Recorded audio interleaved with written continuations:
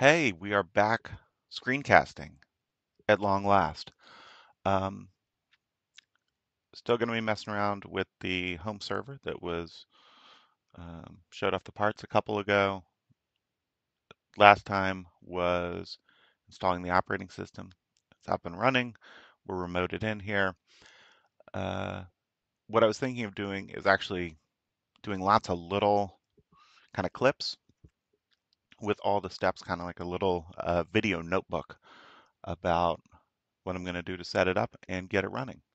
So this is the first one, which is going to be to create the main storage pool. So we have currently the root pool, which is a mirror of a couple SSDs. And we also have here the two spinning drives that are going to compose the uh, the main pool where I'm going to store everything.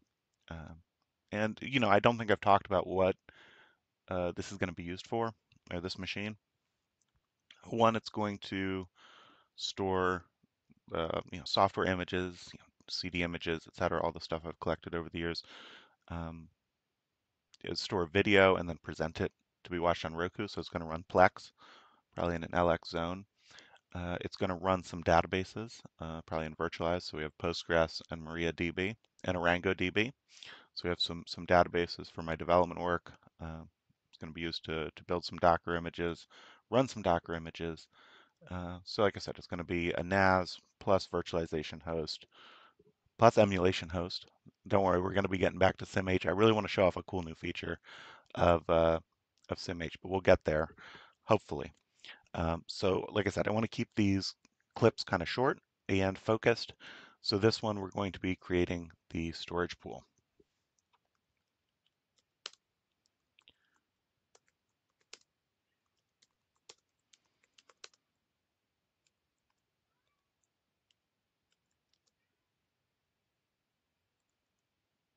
And we're just going to put these two disks in there.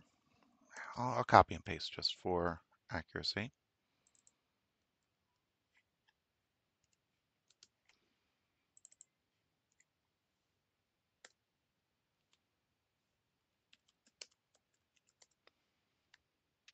So we now have zones and our root pool. And here is zones. So we have our 3.5 terabytes available. Um, that's it. We've created the pool.